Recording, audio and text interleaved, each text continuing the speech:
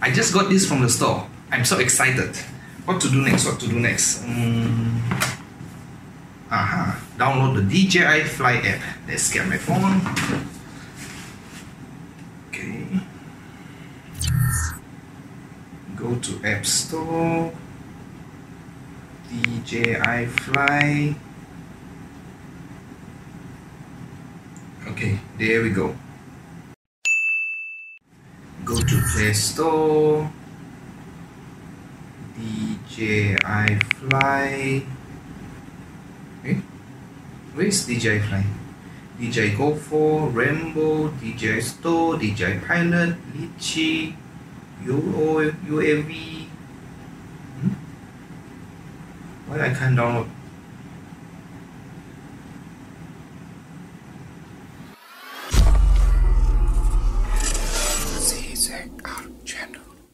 Hi, welcome back to czrdronefilm channel. If you just bought or before you plan to buy either the DJI Mavic Mini, Mini 2, Mavic Air 2 or any future DJI drones that use the DJI FLY app, you might want to check your current mobile device to see if it supports and run the DJI FLY app. Or if you plan to get a dedicated mobile device to operate these drones, make sure you know what you're looking for so you don't run into compatible issue with the app.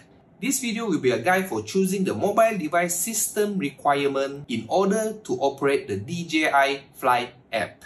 Compatible device. The list of compatible mobile device is available from the official DJI website. I put the link in the description below for easy redirecting.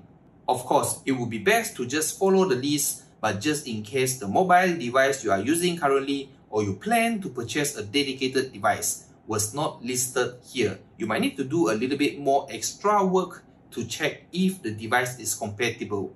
Storage space. With Apple iOS, a fresh DJI FLY app with only the system file consume about 337 megabytes. With Android, my Huawei P10 that I had used to operate the Mavic Mini for more than a year, the system file occupying my phone storage is only about 400 megabytes. Mine is considered very low because I hardly download the full resolution photo or video into my phone, as I always transfer the file into my computer and work from there. And my cache video recording was disabled in the early days. Over time, the consumption of storage space will increase because of the flight log, image thumbnail, video cache file, downloading and storing the original full resolution video and photo, and so on. So you might want to take note on that, especially if you are editing with your mobile device. Operating system, 64-bit only. Now, this one is really important. The DJI FLY app only run on a mobile device with a 64-bit processor and a 64-bit operating system. The processor is a hardware embedded inside the mobile device, while the operating system is sort of like a software that runs on the processor.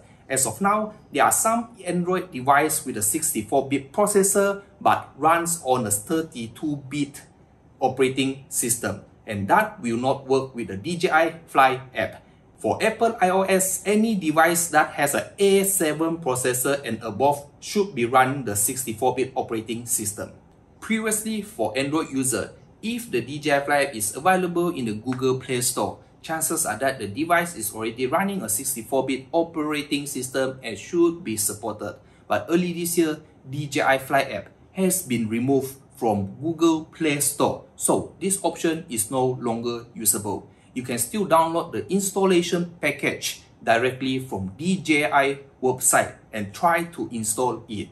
If it turns out successful, you are good to go. If not, I hope you did not just pay for a brand new device this morning and bring it back home to only find out that it does not support the DJI FLY app with no refund or exchangeable policy. So, how do we check that? The best and easy way to check this information is by using a third-party app downloaded in the device. In this example, I'm using AIDA64 with my Android Huawei P10. This app is available in the Apple App Store as well, or any other similar app like AnTuTu, Benchmark, CPU, Z, and so on.